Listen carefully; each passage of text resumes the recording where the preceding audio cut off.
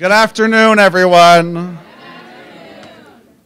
For those who don't know me, I'm Ryan Evely Gildersleeve. I'm an associate professor and department chair of the higher education department. It is my honor to welcome you all to our 4th annual Higher Education Leadership Speaker Series. Yeah! Right off the bat, I want to acknowledge the generous support of our co-sponsors. They are listed at the bottom of the flyer/program that was available for folks to choose not to pick up, I see, at the table with the sign-in sheet. So hopefully you can find that sometime in the evening. I do want to make one correction. One of our co-sponsors is the Department of Sociology and Criminology rather than Criminal Justice. Also, I'd like to share my deep appreciation for everyone who has helped in bringing this year's events to fruition, including the higher education faculty, as well as Eric Merrick, Joshua Davies, Damian Macias, Megan Stribling, Lori Westerman, Alejandra Martinez, Kelly Schlebach, Brenda Cifuentes, and of course, the Higher Education Department's Academic Services Associate, Miss Anna Millies. Can we all give a big round of applause for everyone? I have 2 quick announcements before I introduce our speaker for the evening. One is that to remind, particularly because we have a number of alumni in the audience, we love when you come back to events. We love when you come back to visit. We have 2 big events coming up that we'd like you to extend a formal invitation right now for you to join us at. One is on March 7th at 5 p.m., and that is our community poster presentation, where winter quarter classes, particularly the college access class, highlights the community partners that they've been working with around access, choice, and equity concerns for the past quarter. And also, our 2018 Public Policy Forum is going to happen on May 10th and 11th. And we'll have a whole slew of events tied to that and announcements forthcoming, but please mark your calendars for March 7th for the community poster presentation and May 10th and 11th for our Public Policy Forum. Tonight, we're here for the Higher Education Leadership Series. This speaker series was established by the higher education faculty in order to bring leading voices in the field to DU in the hopes of disrupting normative and taken for granted assumptions about higher education research, policy, and practice. We name a visiting scholar each year who joins us for 1 to 3 days and spends time with our students, our faculty and staff, and oftentimes or occasionally with administrative professionals from across the campus. It is a deeply personal privilege for me tonight to introduce our 2018 visiting scholar, Professor Patricia McDonough from UCLA. Okay, yeah, that's good. I have a lot more, so if you do it after every paragraph, we're never going to get out of here. Not that she's undeserving. Professor McDonough's classic study of social class, organizational context, and college choice has stood the test of time in its major contributions and its relevance to the field. Published 20 years ago, Choosing Colleges, still available on Amazon, altered the landscape of how we've come to know and conceptualize inequality and college choice through its methodological, theoretical, and practice-based contributions. Methodologically, McDonough's study was one of only a handful of qualitative studies being conducted in the area at the time, and the first to examine college choice from an organizational perspective. Her case study approach to studying how schools, as organizations, structured inequality in the college choice process and outcomes of students was the first to combine qualitative data with organizational theory in building new understandings of college choice. Theoretically, McDonough introduced the sociology of Pierre Bourdieu to the study of higher education. Harnessing the explanatory power of concepts such as cultural capital, cultural field, and habitus, McDonough's study demonstrated how Bourdieuian sociology could powerfully reveal the structuring of inequality as a feature of organizational practice and the individual level consequences that resulted from such practices. Likewise, McDonough introduced Paul DiMaggio's concept of bounded rationality as yet another theoretical tool for understanding how social forces collude to level the college-going aspirations of low-income, first-generation, and students of color. While these ideas are seemingly omnipresent in higher education research today, these concepts were novel 20 years ago at the time of Choosing College's original publication. In terms of practice, McDonough exposed the influential role that college counseling has played in producing, mitigating, and/or exacerbating inequality in students' college choice outcomes and processes. College counseling remains a key mediator in college opportunity. McDonough's work laid a solid foundation from which most research on college counseling today is built.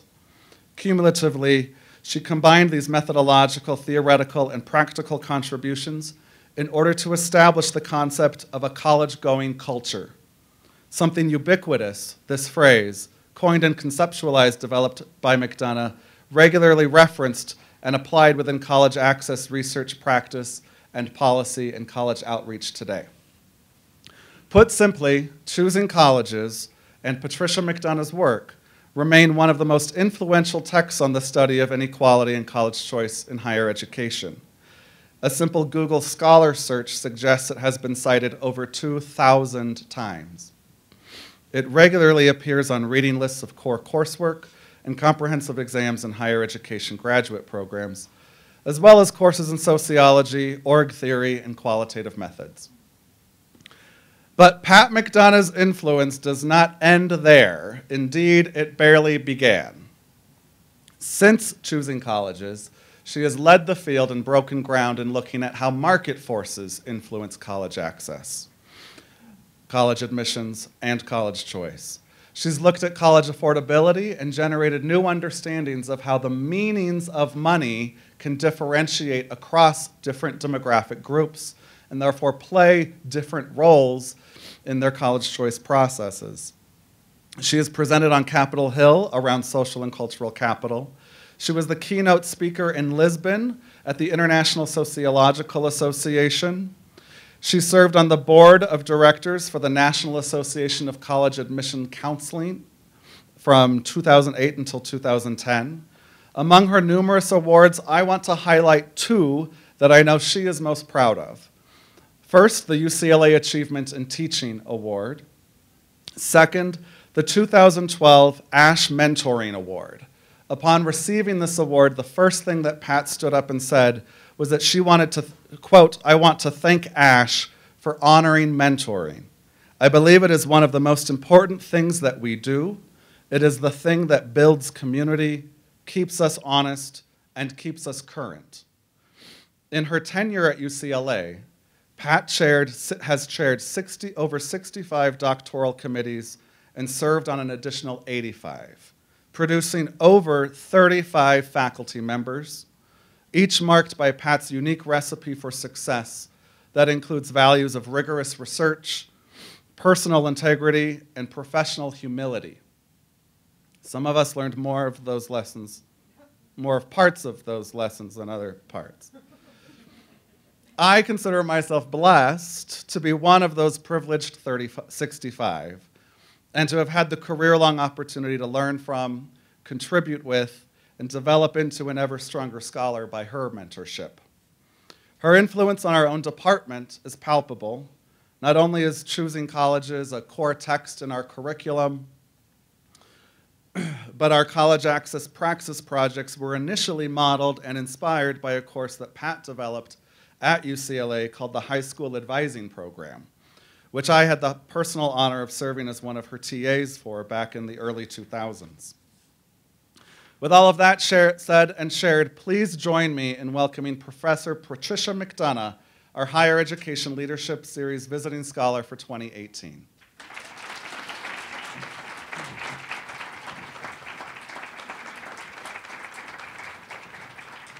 I guess I can die now.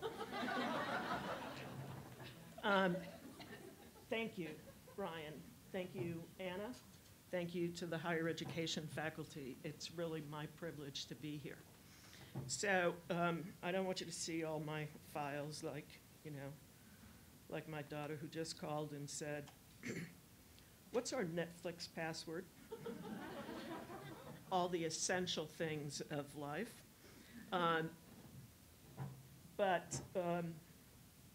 So Ryan asked me to think about the past, the present, and the future. And so what I decided to do was to use the symbol of the Roman god Janus, who is always portrayed as looking forward and looking backward, but is symbolic of beginnings, endings, transitions in between. Ryan suggested that I asked him about something that I wanted to do first. So part of what I want to accomplish today is to have you think about, you know, I'm lucky, right? I hit college access at just the right moment. I couldn't have predicted the time frame and what the field needed at that time, but I chose the right topics, and I was just saying earlier, one of the, you can't hear? One of the perennial questions, is that working? Okay. One of the perennial questions is, why not deal with race? Why just white women as subjects? Why did you choose the things that you did choose? Well, metaphorically, and as far as I was concerned, actually, my advisor had the proverbial gun to the head and said, you can only choose two things. So she was basically more positivist in her approach to qualitative methods. And she said you could choose more things to look at, but then in the end, you won't be able to tell what caused them.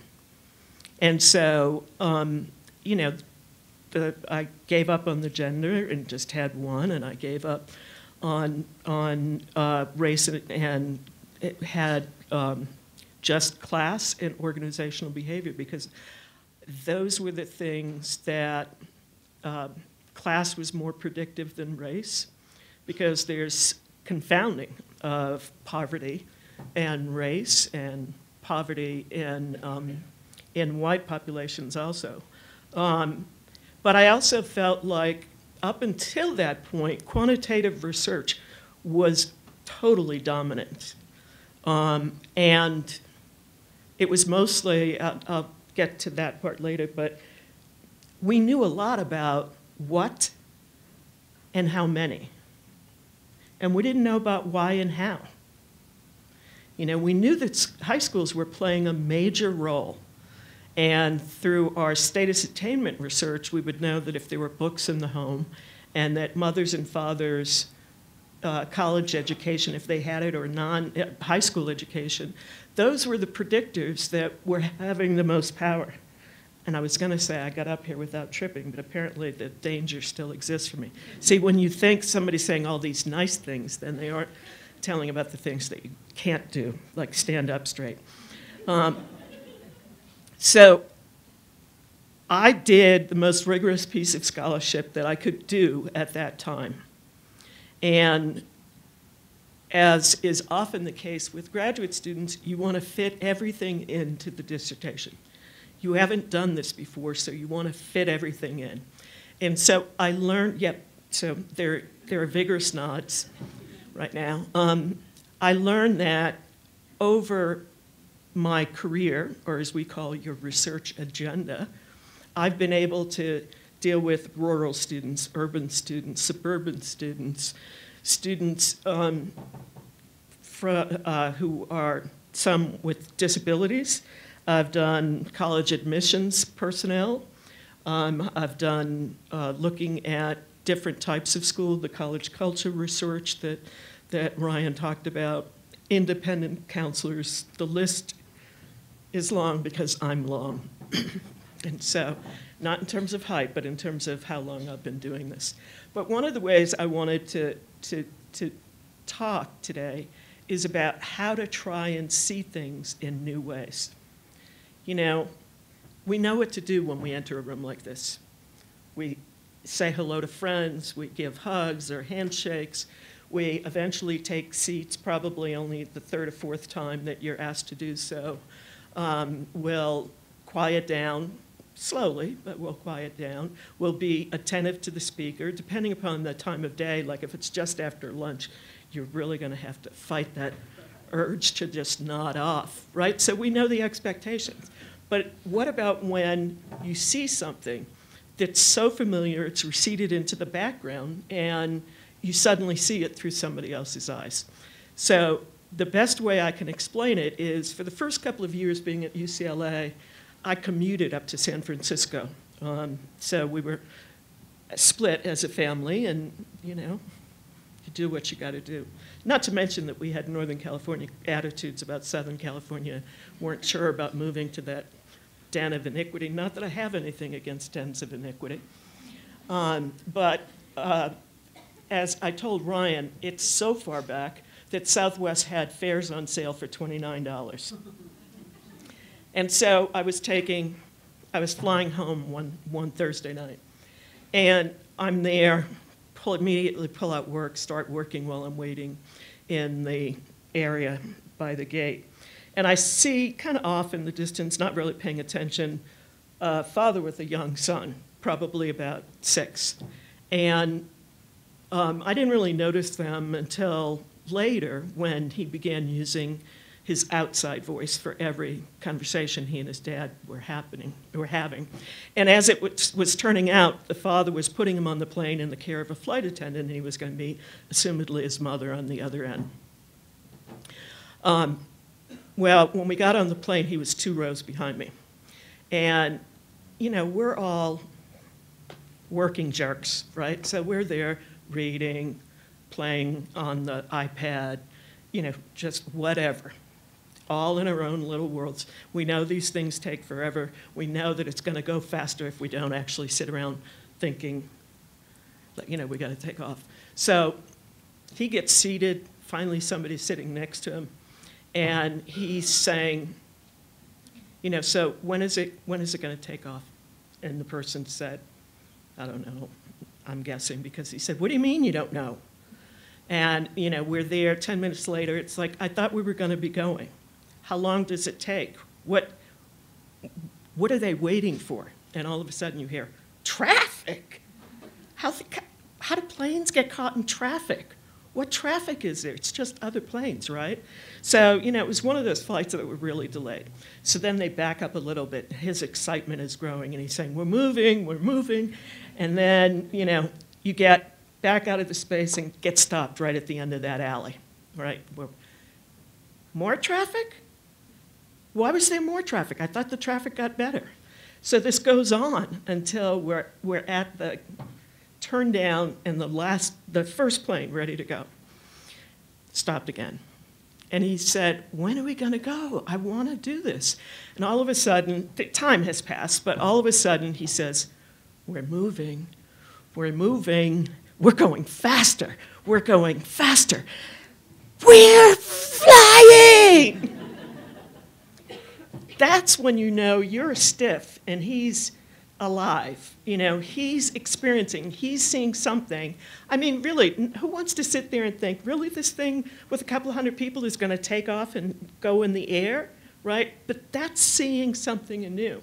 That's seeing, so when I'm doing my research, I'm trying to figure out what's a new way to approach this? What haven't I looked at? So one of the things I've done over time, I'm not talking about the book, but if you want me to, I will, is to say, let's look at the whole field. Because what we do a lot of times is we look at individuals making the decisions in the high schools or the colleges that are influencing the decision by preparing them or not preparing them, by admitting them or not admitting them. Well, there's a whole bunch of people out there, right? So it really says, what are the other players that sometimes have dramatic effects on what we do and how we do it? So I called it the entrepreneurial admissions sector. So it can include something not entrepreneurial, which is like the College Board, ETS, ACT, those things. They're not entrepreneurial. They've been around for a while, and they know how to make a lot of money every single year. But there are people who are small private counselors. There are people who take kids on tours to colleges. It's hard not to bump into a coach for college, somebody who's going to help people prep for the tests. You know, the high school teachers are helping students with their essays in and out of classrooms. And we don't look very much at them. And I'll just tell you one story about the fact that in fields, there's reciprocal relationships. Oftentimes, we don't think of individuals in the large schema of college access have much in the way of power. But when aggregates of individuals who are trying to maximize their own potential, they're not necessarily out to change the world, but their neighbor down the street had a cousin whose nephew's friend did this in their application process, and they got into the school that they wanted to do. So word on the street is a powerful piece of this. So to give a concrete example, when we think about the power of advanced placement, when I wrote the book, advanced placement wasn't that big an influence. But then what started to happen is the state of the art of college applications changes over time. Once everybody gets the same credentials, then there's no distinction between them. And so what started happening is in California, UC Berkeley de facto required it. Because of the GPA and the way you factor in the AP exam scores, you had to take APs. It was not in their policy, but you were not going to get the GPA that would be competitive. In Southern California, a group of scholars led by Jeannie Oakes documented that the quality of schools that didn't offer any APs. And so you're requiring something, even in a de facto way, and yet you're not providing the opportunity. To cut a long story short, the outcome of that was that the governor gave money to start APs in every high school in California. What then happened is places like Harvard and the like started requiring a score of 5, no longer a score of 3. And California then represented 1/6 of all AP exam course taking. So suddenly, AP wasn't as powerful to help distinguish you. And that's when IB, the International Baccalaureate, came along. So we tend to think of powers from the, the large institutions have power, but individuals too, not in a planful way. It's not like everybody said we're all going to take APs or demand APs, but if we're trying to get in, whenever there's a scarcity of resources, and if you consider a selective college admissions to be that scarce resource, then people have to invent new ways of being. I was looking at Ryan's bookshelf, and there's a book, The Best of the Best, or as I like to call it in those schools, choosing the lucky from the worthy, right? I mean, UCLA has 114,000 applicants right now, and of that, maybe 20,000 are going to be selected. The interesting thing is probably at least 10,000 of those students, UC is their backup. UCLA is their backup. It's the backup to Berkeley, and it's the backup to Stanford and the Ivies. And so when you think about the people who are actually going to go there, it's not very many. But how are you going to make it into that pool that everybody says is impossible? So back in the day, when the book was coming out, we looked at, or now using field, we can look at the changes in student demographics over time. We can also look at enrollment management and marketing, affirmative action struggles, how counseling, and effectively college counseling has been divested by public schools in the United States. And then we look for all of these things and how they have entered the market. I can't tell you the number of times people call me up because they have a program or an app for college counseling.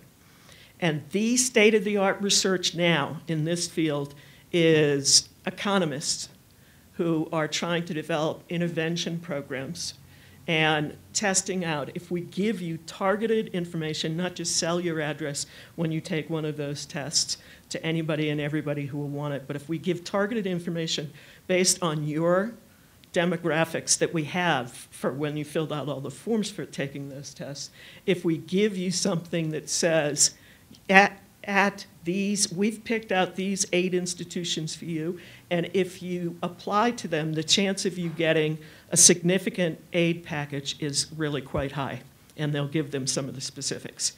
So I'm also, if I tell you any details, I'll be killed, but I'm on the National Advisory Board for the current Upward Bound study, and that they're trying alternative forms of counseling. And when you're needing information, when you're distraught, is a piece of paper going to do it? We underestimate the emotion and the emotion work that goes on in all of this. And I don't think we can codify. I think we can close some of the gap on information, but this is not a task of just information. What we can tell you is, if you think about this, there's no other field of social policy that I can think of, doesn't mean it doesn't exist, where we would put billions of dollars in and have unchanged gaps of disparity for 60 years. But for as much as the numbers of people going to college and the number of colleges have grown, the gaps for racial and social class inequalities, those gaps have not closed at all. And that is horrific and worrisome, right? We're doing what we can think to do, but that's why we sometimes have to think anew about things. And although class may be stronger in its predictive power than race, you still can't dismiss what it's like to live not only in a racialized society, but a racist society. And the messages, I mean, think about if you're a dreamer, all the discourse, all the going back and forth that's been going on, all the new sets of conditions in DC and in some states. So one of the things I wanted to bring to your attention is I worked with somebody on an analysis of 30-plus years of journal articles in the major higher ed journals and the major sociology journals.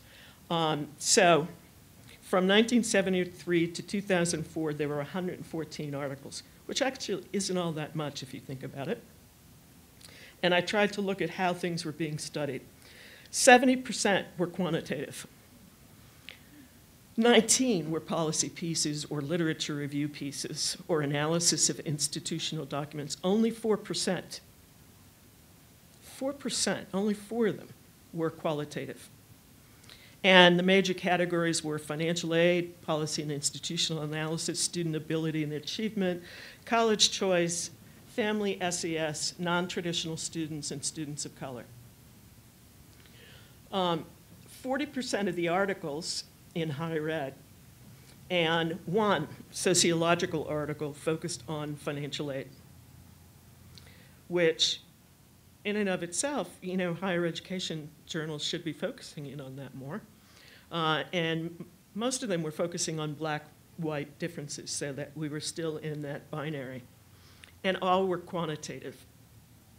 And the second largest category in higher education was about college choice. Now, any of you who've been in a higher ed program know the work of Hostler et al., that it's about students' predisposition, search, and choice. And I consider Don Hostler a valuable colleague, really valuable. But even he has admitted that he comes from a psychological background, his training, and you know, there's more to it than just that. This was around when I was starting the research on choosing colleges, and I thought, you know, there's more, because I was a graduate student.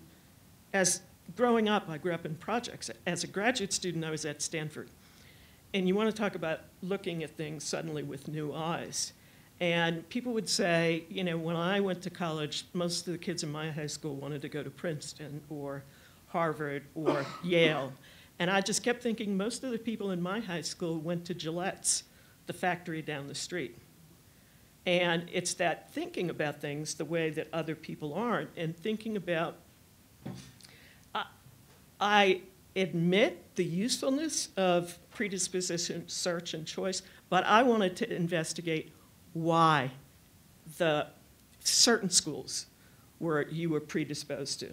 And as you know in the book, there's the Mission Cerritos School where, where the counselors and teachers say flat out, we haven't really done a good job training you and getting you ready, so you probably all should go to the community college and brush up your skills so that you can make it to a four-year school.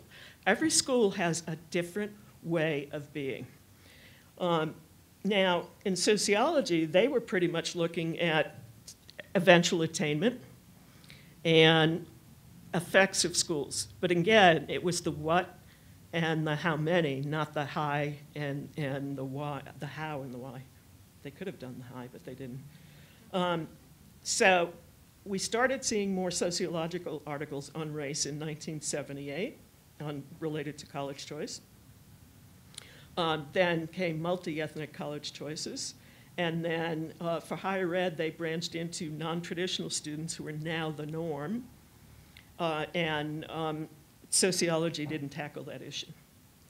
But it's back to my point earlier. Why have we been able to make no progress in narrowing the gaps? Some of you in this room may have devoted your life to practitioner work, to scholarly work, to policy work on these issues. None of us wants to feel like, what's it for if it doesn't change? And it tells us that we haven't yet found the most relevant pieces. And as Ryan said, the other piece of it for me has been this growing private sector. Now, there was an article in the Harvard Business Review, not something I read regularly, that talks about privatization is when you have a public market and all of a sudden private providers come in to provide services. And, honestly, from their point of view, why wouldn't you? If nobody's answering people's counseling needs, why, if you had the means, why wouldn't you buy the services of our private counselors? A long time ago got tired of talking to journalists who wanted to talk about private counselors, and I said, they're a great thing. I just wish everybody had one, right? It's the state of the art of what you can do with somebody. And it attends to the emotion work as well as the intellectual work, as well as putting the stamps on something and putting it in the mail. Nowadays, not so much, okay? So getting the computer fired up and clicking submit. But when you go to providers, what you lose is the accountability to the public's goals. We lose the fact that we have goals that say, we want to look at our whole population and have optimal outcomes for the society and the individuals in it. We also want to have fair access to desired social goals, goods, and we need to have distributive justice. And so those goals have become further and further out of reach. Now, one of the ways that I've tried to do things in my research is to say that sometimes we need field correctives. Sometimes we need to look that bird's eye view and say, not that any one person has to do it, but what are the things we're not attending to that we should be? Now, students are making individual choices, scholars are making individual choices, practitioners are making individual choices. A lot of people are saying, I know it's supposed to be this way, but I can see that it's not. This is what I'm going to choose to work on. Also, never underestimate the getting of tenure and what journals will read or not. I myself, my first piece of work was published in the Journal of College Admissions. And I've tried all throughout my career to alternate scholarly research journals and practitioner journals. And I served, as Ryan said, on the NACAC board. They instituted them. I mean, I got to give them props. They instituted a position for a scholar so that they could be better connected to what the current research is. And that's pretty great that a practitioner association put that as a goal and codified it in their board of trustees. But I also do those kinds of things because I learn a lot. and I stay current on what's going on. And there need to be a lot more of those bridge building and going back and forth. But periodically, we need to have that bird's eye view and say, I think we should do a little bit more of this or a little bit more of that. And to a certain extent, that's what I was seeing when I designed, with a gun to the head, choosing colleges. And certainly, there are more things we could do with individual groups right now.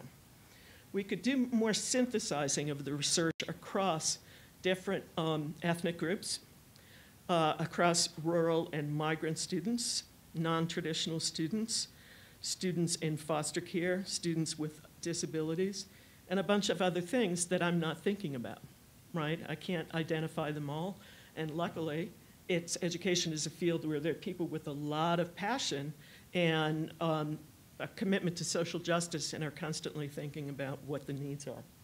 Now, one of the needed field correctives is more research done from the perspective of critical race theory.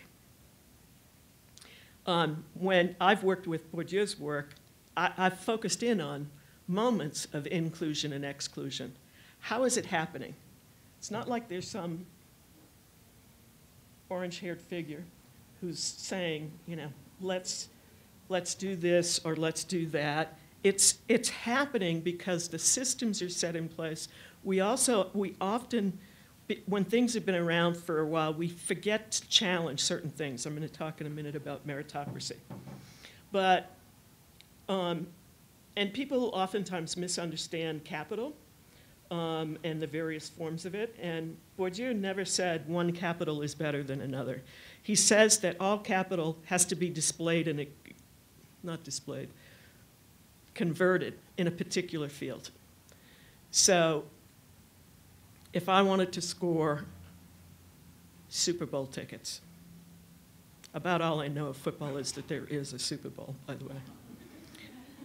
But I couldn't use my cultural capital that I use in academia to get those football tickets. If somebody here, I asked this class in my undergraduate class last week, somebody, her neighbor growing up is somebody who's now in the NFL, and so she said, I can get him. But you have to understand, cultural capital is, first of all, hidden on purpose. But it's the only thing really valued by school systems, right? It's the one thing they don't teach. Do they actually teach a class on how to get into college? Are all the things you're supposed to be doing along the way? There might be a handful of schools that do, but that's the hidden knowledge. And parents are all the time complaining about why do they keep it hidden from us. So part of that would be identifying how, when I work with students, we play poker as a way of explaining capitals. You know, dealt 5 cards, your hand at birth. You're converting some through the high school years, which will get you into, maybe you've got the winning hand that's going to get you into a Harvard or something like that.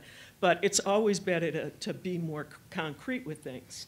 But jokers, depending on, you know, if you're a purist with pokers, jokers stay in the card box. They don't get played.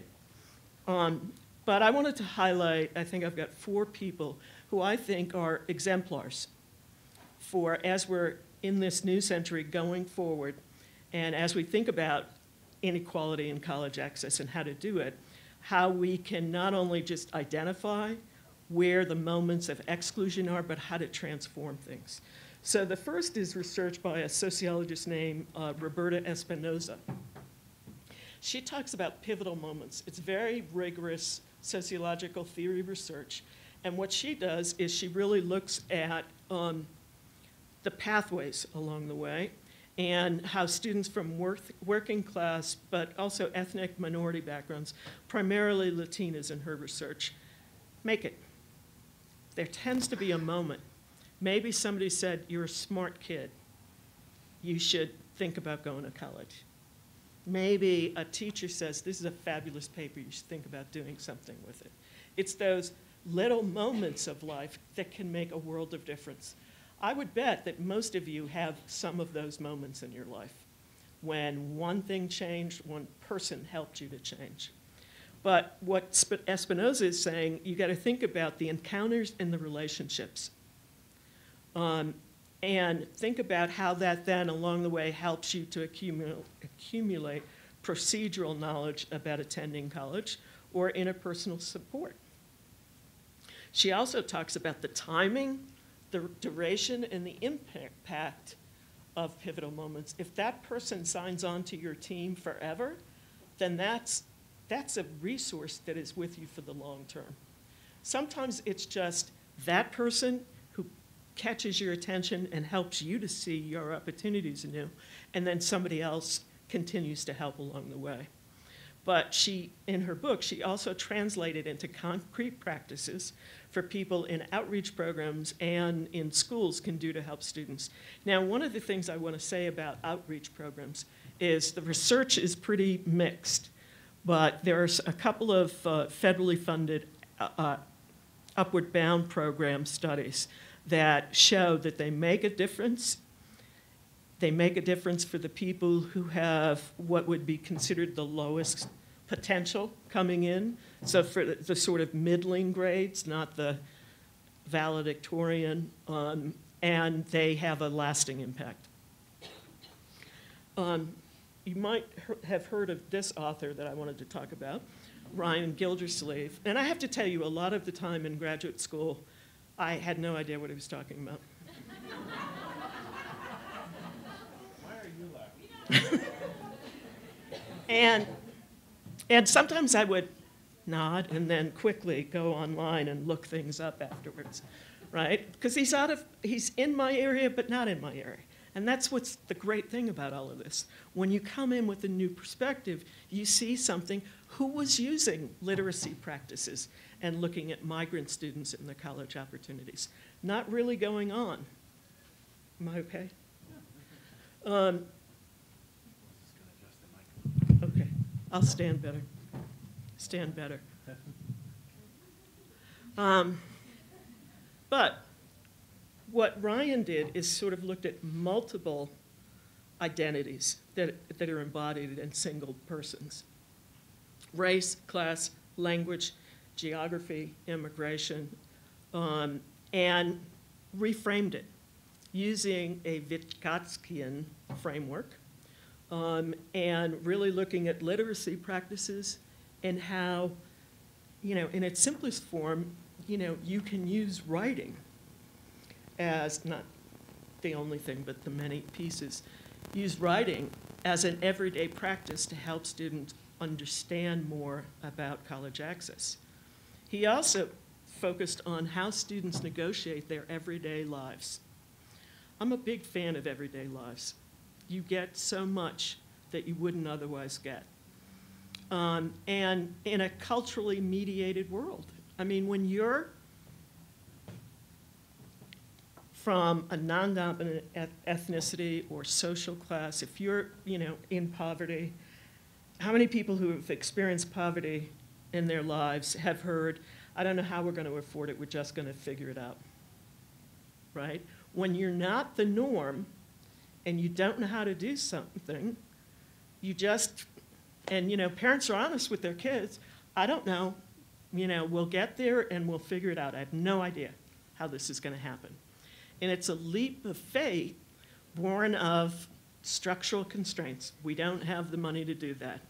Or I didn't go to college, so I can't tell you. I just know you have to go. But it's important because, as Ryan does, he illuminates the sense-making that people have around college going and how that gets embedded in daily routines. Now, a third person is Lanny Guinier, who's a well-known legal scholar. And I'm not deeply read in the law. But what she does is she really tackles the whole notion of a meritocracy. So you know the meritocracy, right? Work hard, achieve, you'll be rewarded.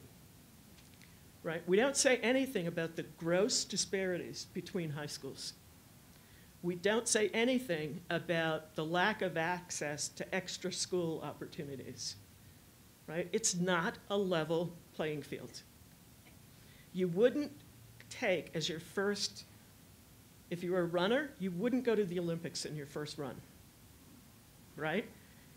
Most people would never go to the Olympics. And so you know, everybody, they either have the body that will do it or not, but a lot of that, my daughter was a gymnast for 6 years. And, you know, you practice and practice and practice, and you learn some things and you don't, and you keep working on them. And, you know, it takes practice, but it also takes access to people who can train you and people who can support you, and in some cases, money. I mean, if you want to go the distance in a lot of those sports, in Olympic sports, you know, you need money. You need specialized conditions. When one of the things I did along the way, I ran an Upward Bound program while at Stanford, and then I also worked in the admissions office during the reading season, so I could see what it was like when you're choosing a class. And I got to the point where I was like, so you went to the Olympics, did you medal? You know, I mean, you become inured to expecting more, and it's pernicious, actually. But she says, you know, the systems of elite education are designed for people who have all the advantages in the world. And when the Ivy and Ivy-like institutions offer, we'll pay your full tuition if your family makes up to $150,000, and between $150 and $200 we'll pay part of it. Well, they don't have a very big uptake on that, because they don't have poor, underrepresented minorities in their applicant pool, because people are already filtering themselves out. They're going to be different than me, they're not like me, they're going to be mean to me.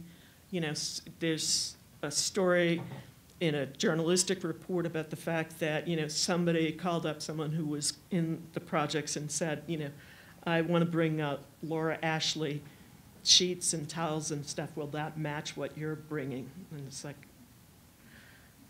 is that a third roommate, Laura Ashley? And so she's saying we think about merit all wrong. First of all, we're focusing backwards.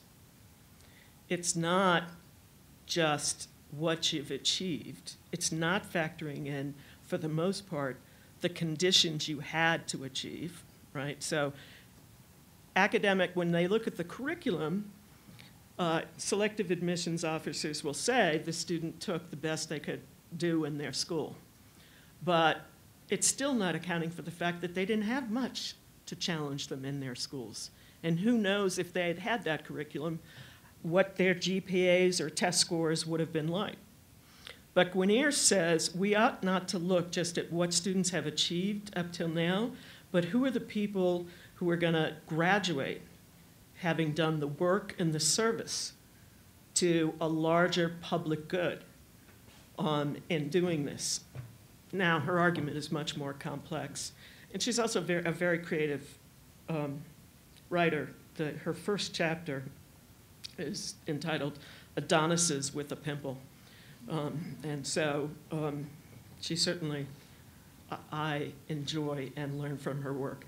Another is a new junior colleague of mine at UCLA, Ozan Jaquette. You know, I grew up in the East Coast, so I studied French, which is really useful to me in California. He came along and I thought, I'm going to know how to pronounce that name. And then he said, no, it's more the Huguenots of France. And so it's like, okay, whatever. So he focuses in on organizational analysis, which obviously I do too. But he also uses data science and econometrics and higher education finance and policy, because he's really looking at it from the institutional side of this whole thing. Now, we have a lot of institutional researchers who do enrollment management, but not generally people who are full-time scholars and devoting more time to it and making it more widespread and not just institution-specific. So he identifies the iron triangle of enrollment management, which is the balance of enrollment goals of access, academic profile of the institution, and tuition revenue. So if they want to stay in business, you have to increase the tuition. Now, I will tell you that right now, at UCLA, the state provides 16% of our budget. And that number has been dropping every year since I've been on the faculty. So bringing in new forms of revenue is important for us. And then academic profile, you want to get the best students because the best students will help you recruit the best faculty. It's all about the college rankings, right? I understand you had a seminar on college rankings. So it's all about the college rankings. So, and then you have enrollment management, or the goals of access. Well, what his work goes on to prove is access for all tends to become symbolic goal and not an actual goal, because the other two are going to drive the equation. They're trying to do better in the rankings in your academic profile and trying to raise more money. And so what he's doing is basically saying, whenever I get an email from him, the bottom tagline is a quote from Joe Biden, don't tell me your goals, show me your budget. So what he's doing is calling them. He's also web scraping, which I know the term. I can't explain it, so please don't ask. But he's web scraping to see where are these colleges and universities, what high schools are they going to recruit students? And are they spending as much time in an inner city school in LA as they are in a suburban school in Westchester County, New York? And so he's really redirecting higher ed's attention to new ways of doing research on the web. He's doing more with econometrics. He's not trained as an economist. He has picked up his skills along the way. He's using his knowledge of organizational theories. And he's testified before the California legislature. They haven't always liked what he's had to say, and they don't follow his suggestions because they don't want to put more money into the state system. We're now what's called a state-affiliated institution because they provide so little of the budget. And so that is another exemplar of somebody who can see something a different way and change it. So what's most important about things, or why is it important, is that they show us the moments of inequality, but also possibly the moments of transformative learning that empower students and their families and the educators who work with them.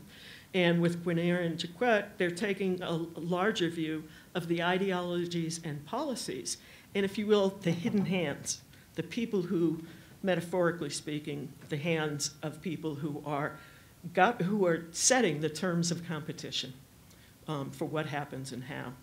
Now, I have some slides on affordability, and I think it's getting late.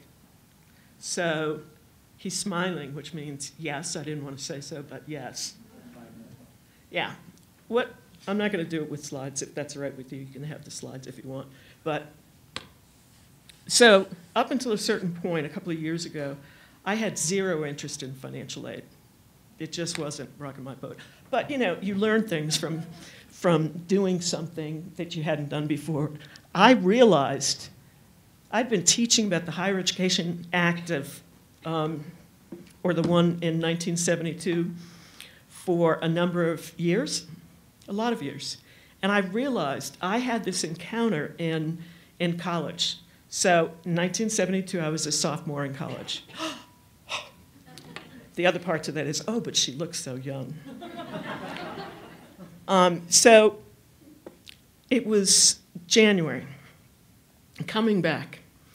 I had already taken out loans. California they would pay the tuition. We actually called it tuition, unlike my home state, which calls it a fee. And I had 2 jobs. And so I went and said, I'm going to have to drop out. Can't you do something? So meanwhile, I really went to school before the Higher Ed Act. There were the National Defense Student Loan as a result of Sputnik. And the guy said, I'd been applying all this time, right? The guy said, oh, yeah, we can do something for you. I said, I was ready to argue. I had everything prepared. And he said, yeah, I see you have a brother here who's a freshman. Does he need money too? Duh, same family. And, I realized that that was a result of the Higher Ed Act. And, you know, or something. It's coincident, but maybe a little bit ahead of time, but they had more flexibility. I realized it was a random moment. If I hadn't steeled myself up to go in and say, I can't do it without help, I wouldn't have gotten it. And other people didn't get it, even when I did. And, you know, I got issues with my brother. I got sibling issues just like everybody else. But, you know, he needed the money too. He's also an academic and doesn't speak English. You know, I'll ask him, he's a geoscientist, I'll ask him, you know, why do the rocks look like this in the canyon where I live? 3 days later, I'll wake up from a coma, and he's still talking. But let's talk about affordability.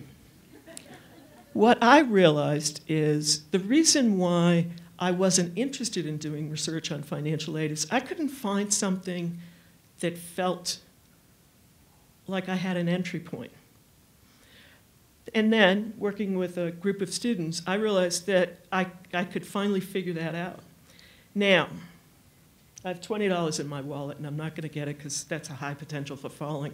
But if I offered to give you 20 bucks now, or if I dropped my 20 bucks and one of you walked past it, would you pick it up? If it was $1, you know what? I see 3 heads moving, and the rest of you are like, I'm not answering that. When you were a kid, when you were like 5, if a grandparent or an aunt or uncle and somebody said, here's $1, what would your reaction be? Right?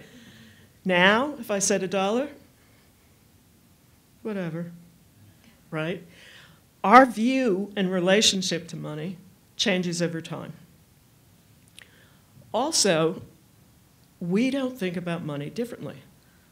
The faculty or administrators, given your suit, I'm making guesses about your relationship to money that might not be the same as the graduate students, right? They're the ones in T-shirts, not T-shirts only, it's cold here. Not really, but coldish, colder than LA. At different periods in your life, you feel differently about money. Now, who can answer the question, what does college cost? Right. You know, some people think about it in credit units at a community college. Some people, journalists will write about the annual or total bill for going to an Ivy League school. And even that isn't easy to calculate. There was an article in the New York Times last week about why it's so difficult to calculate, and they were looking at women's colleges in Massachusetts. And so journalists have now discovered enrollment management and discounting. And so you don't know what you bargain, you use whatever resources, you say, I got an offer from someplace else. I can tell you what UCLA does. If they come back to negotiate the tuition with offers in hand from other institutions, UCLA, which is very competitive, will say you need to make the decision that's right for you. Because we don't have the deep pockets that private institutions have, institutions with larger endowments. And so people often make decisions about affordability based on their current financial situation. So we're barely making it now. I don't know where we would get that extra money. Or I'm paying for private Catholic high school. It's some, but it's not usual private tuition. We can at least devote that money. I'm already not having access to it. And, you know, what might it cost? Everybody, first of all, we don't acknowledge the widely varying information that's out there. We measure every year they ask people how much college costs. People will say, is it with the books? Is it the whole package? Is it just tuition? Is it room and board? So they've become savvy about the ways in which we camouflage things, intentional or not. We're not making it clear. And generally, parents overestimate a college education by a factor of 2, and students overestimate it by a factor of 3. So the classic example in some of the data is there was a student says it cost about a Benz a year. Now, I didn't even know what a Mercedes-Benz was when I was in high school, but you know, people have that sense. And in the business world, we don't market Kias to a Lexus audience or vice versa. We know about market segmentation. You know, think about what you see in commercials. You know, with $1,500 down, a rebate, and a loan that's this amount, you can afford this car, whatever this car is. So they try to tell you how it's going to fit into your monthly budget. And we say, apply, maybe you'll get in, and we'll figure out the money later. And poor folks don't do something, particularly when it could smash their children's dreams. They don't do it on we'll figure it out later. They can decide to figure it out later, but there isn't the social trust in the institutions, because the word on the streets are, they say you need 15,000, they're going to give you 10,000 at most, and most of that's going to be in loans.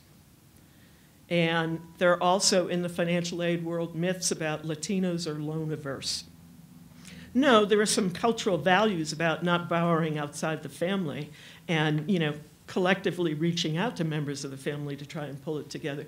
But it doesn't mean they're loan averse. And they also have calculations in their head if it's the right school, if it's a high status school that will make a difference versus the community college, then they're not going to take the risk here, they will take the risk here. And so that's what a sociocultural notion of affordability is.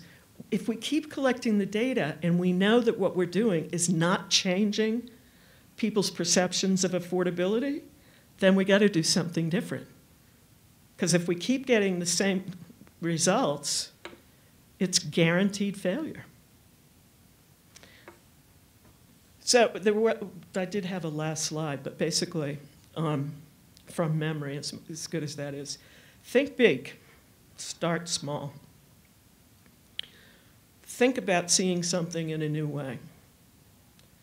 Never, or let's put it in a positive frame, make sure you make rigor your friend in your methods in design. Get a good theory. A good theory is a good, well thought out theory, but it's what's good for you. Okay, so, and in this kind of audience, more than half of you have probably had an eye exam, am I right? Okay, what's the machine that they put in front of you, you know, switching lenses? It's called a phoropter. Now, I get test anxiety when we get to the part, is this lens better or is this? Well, I like that one because of, it seems clearer, but this one, everything seems bigger, right? That's what you're doing when you're choosing a theory. It's helping you to see the problem you've already identified and which one is going to fit best. It's going to help you figure out what level of analysis. Are you looking at individuals, organizations, policy? It's going to help you to figure out qualitative or quantitative methods, and then which quantitative or which qualitative methods. And it's going to help you identify the concepts used with your theory to figure out the specific things like capital or conversion or whatever it is that you're doing as you go along. But you too can have a runaway 2,000 citations, maybe 100 books a year, 20 years later book. It's the academic world, so we're not competing with, what's that, Fire and Fury or whatever the new book out. We're not, the academic markets are small. If it's around in 20 years, that's a good thing, but you're not going to put an addition on the house, right? So just do it. Do what you want to do it well, and don't look back. Thanks.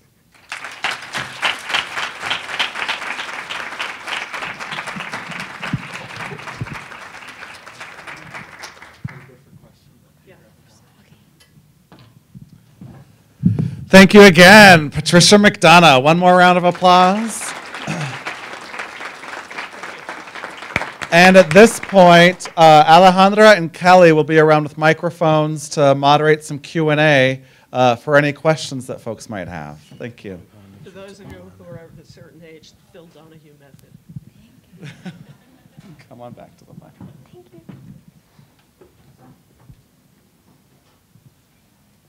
Or not.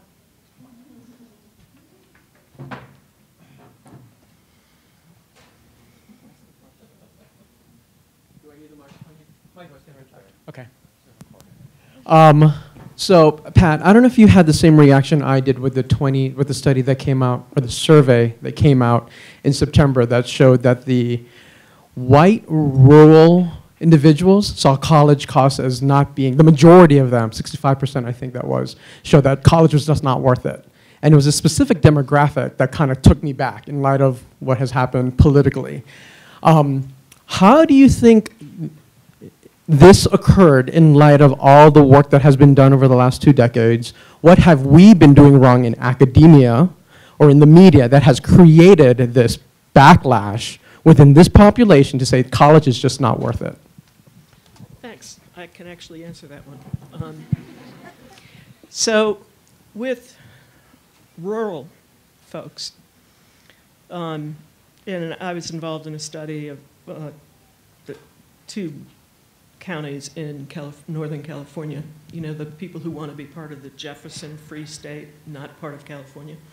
And they were so far apart that in order to do data collection one day, I had to take a helicopter to make it to the various high schools. Now, that is not true to qualitative methods and being unobtrusive, but what they talked about a lot is, first of all, go to college for what? There's a limited number of doctors in their towns. There's almost no major industries except logging, which is in a downswing, a major downswing. And so there are first all the barriers of going away. It would be 3.5 hours to the nearest Cal State University, 5 or 6 hours to the nearest UC, longer to a private institution of note.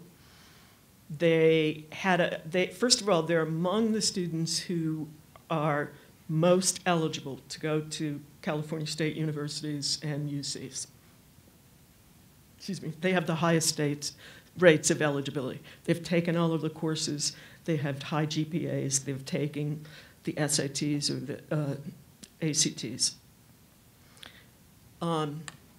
Generally, these areas are so small that in typical families, the wife will work at the high school and the husband will work at the junior college. And they went, but besides teaching, medicine, some little bit of health industry, lower level but college educated folks, these are places where the county government or city government will be one person. There's law enforcement, but there's not jobs. So to take the first step is, first of all, hard, because you're going to go to someplace, and really rural students are mocked at non-rural colleges. And they're assumed to be hicks, and so their experiences are negative. They're far away from home. It takes a long time to get back home. It's not easily accessible. There's little public transportation. They go, and then they didn't want necessarily to leave their family and friends. And so the going back, for them, it's a calculus. And I'm not saying it's everybody, but it is a fact for certain segments of the population where it's not really going to get them what they want. And for a lot of the students, one of the things that surprised me is because there's effectively no public transportation, so then you have to buy a car to get to the community college, and then you're locked into car payments. And then it's like, well, you know, I can't keep doing this. So they tend to stop at a community college degree. I'm not saying every rural place is like that, but that is a part of some rural population's approach to going to college. You go to college and then forego your life as you know it, or you go to college and don't put your degree to work, and therefore why? I don't know. Anybody else got a thought on that? We're all trying to figure out that demographic. And clearly, in terms of politics and social policy, we haven't known that demographic very well. So it's another area for investigation. Now I know it's getting late, you want to eat, maybe some of you want to have a drink. Any questions?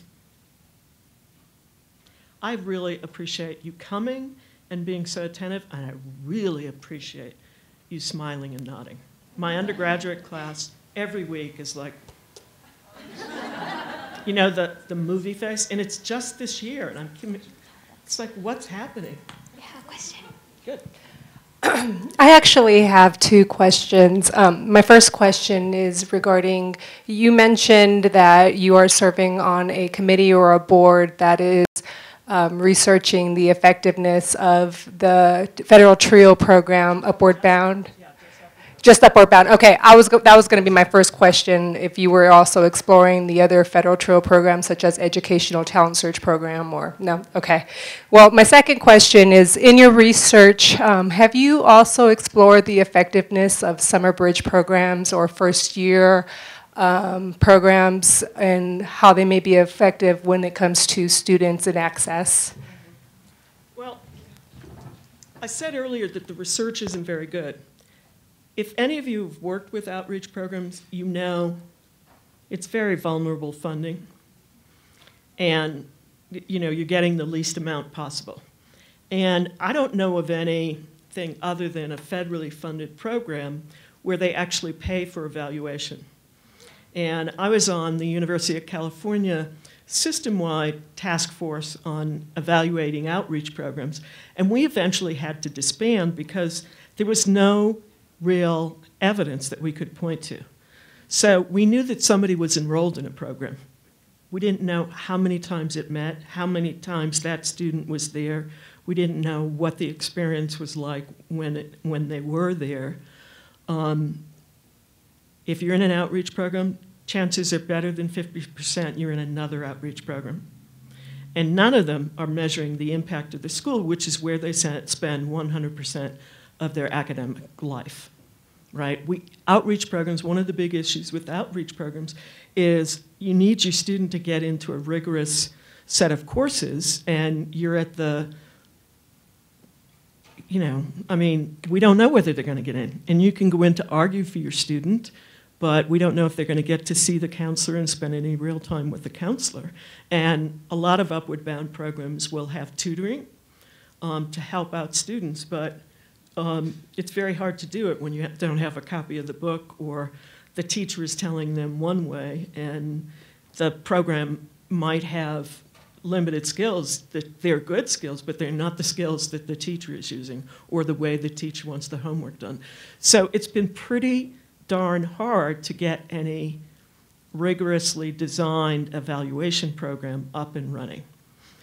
Anybody who's ever worked in an outreach program or been in one will be religious zealots about how effective they are. But we just don't have the evidence. And I used to run an Upward Bound program, and I know the impact that it had on students. But can I prove it? No. But we still keep doing it, right? All right, thank you. I appreciate you taking the time out of your days.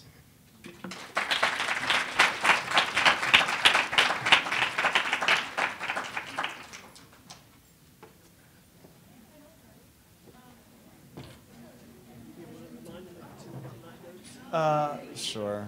Thank you, everybody. There is some catering left if you want to help us clear that out. Otherwise, we will see you again on March 7th for our Community Poster Day and May 10 and 11 for the Policy Forum. And the Lunch and Learn for higher ed students on Wednesday from noon to 1.